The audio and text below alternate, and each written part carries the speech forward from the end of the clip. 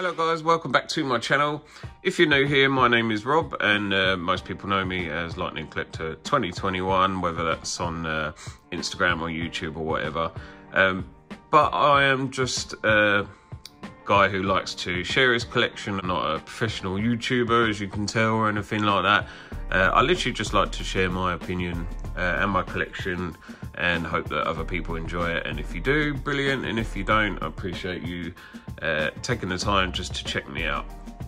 Before I get too involved with my review today, I just want to make you aware, if you're not already, on my Instagram, I'm doing a little giveaway.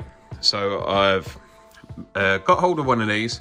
I've put it in a nice protective casing as well from a company called Deflector DC. They make like foldable cases and hard cases and stuff like that. I will try my best to remember to leave a link in the description if you're after one of them cases. But back to the figure, I am doing a giveaway on my Instagram currently. It's running up until New Year's Day, so it'll be the 1st of January 2023. I will announce the winner, and all you've got to do is like my page, like the post, and just tag a friend in the comments. So it's all easy stuff. I'll take all the names and just do like a random draw using a number generator or something like that. I was either going to do a giveaway for Christmas or when I hit 5,000 followers on Instagram, and it's both sort of hit at the same time, so perfect time just to get that out there. So if you are interested, I will leave a link directly to the post that you'd need to have a look at, and all the terms and conditions stuff are in there, and how to enter. So if you're interested in winning this and adding this to your collection, head on over to my Instagram and have a little look. For today's review, I have got the Morph Chun Blazing Phoenix Ranger. It's from the Power Rangers Street Fighter crossover. So these were extra playable characters for the Battle of the Grid game. So this is where the Street Fighter and Power Ranger crossover has come from in the beginning. And they were just extra DLC in the game, I believe. So you could use them to team up or play against other Power Rangers in the game. So first of all, looking at the box, it is plastic-free packaging. So it's a little bit bigger than most of the Lightning Collection boxes, especially for a single figure. It is a little bit bigger, but we do get some extra accessories and stuff in there, so I will show you them.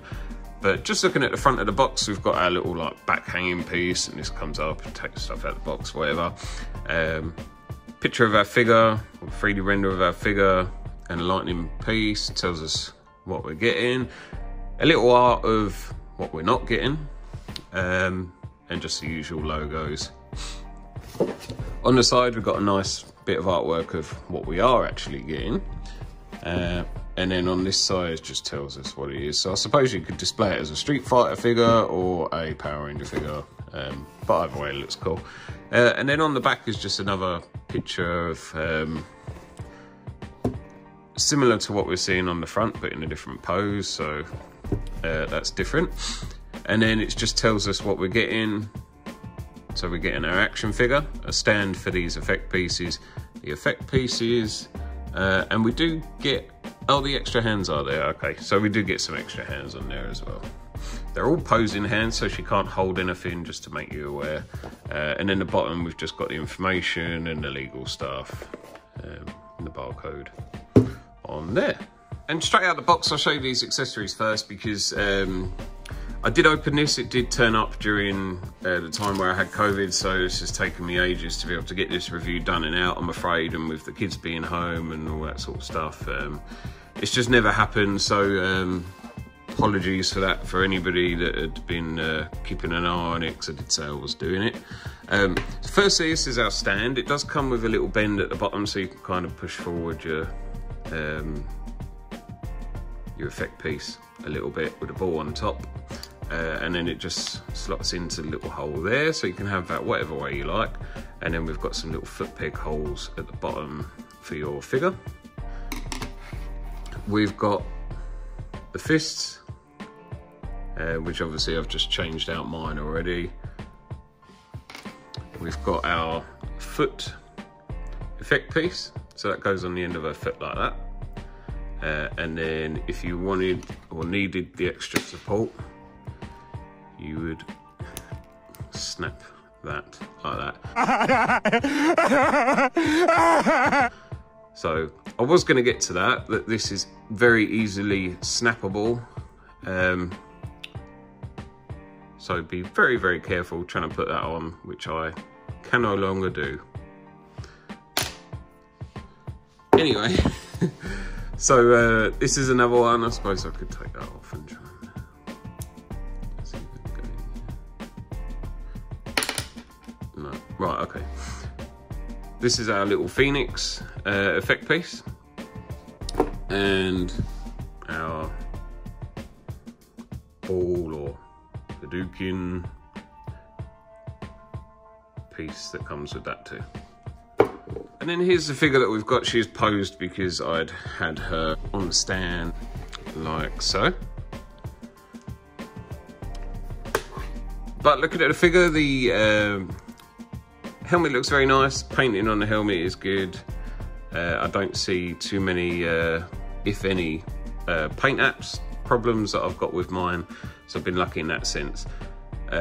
Downside is it's another floppy figure, as you can see. So when I have her on holding her foot, obviously she falls down quite a lot because this is so loose.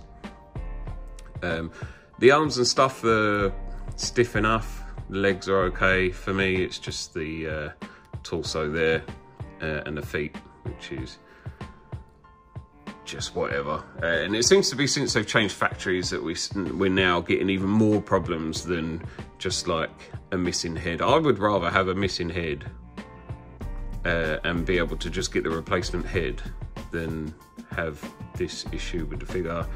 And of course I now have a broken stand, so a bit of glue in will probably fix that. But luckily I wasn't using it anyway, but it's just annoying that it's now unusable. These cuffs don't come off, so they are molded as part of the wrist. Her bands at the top are not, so you can take them off if you needed to. You can just push them up and they do stay in place. The shield looks very nice. It's kind of got like a rose gold finish in the middle there with just like the normal gold around the Phoenix side. And then the same on the back, so you can see the difference in like the rose gold there and then our normal gold. The shield doesn't hinder too much, so you can move it all the way up and it does go around like so. And she does have double jointed elbows, double jointed knees. The figure is pinless. When I turn the head on mine, unfortunately the whole neck turns around, so that's a little bit weird. And trying to get it to line back up again is a bit of a pain. But she's looking forward, she's fine. You can kind of get away with it from that angle, but there we go. And then her little, these things, whatever they are, you can move them so they look like they're blowing in the wind, or so they're down, whatever you want to do. So that's nice. The detail on the morpher coin is not great. I can't make out at all what that is. I'm assuming that that's going to be a Phoenix, but it just doesn't look like it. I'd rather have had a stamp in there like on the power swaps. But pattern on this is nice, and it is a very flexible rubber, so you can move that around as much as you like, and it goes all the way up to her waist. The gold finishes on this figure is nice, but it doesn't all exactly match up. So we've got like more of a yellow paint there, a darker gold with the rose gold around the boots, and then another different gold on the wrist, and then obviously our rose gold again in the chest in the middle, which actually looks really nice. I like that. And then we've got another different sort of yellowing gold at the top there, whereas if you look at the box, all our gold's the same no matter where it is. So it'd be nice if we could match that. don't think there's a whole lot of point on going through all the articulation because she has all the normal stuff.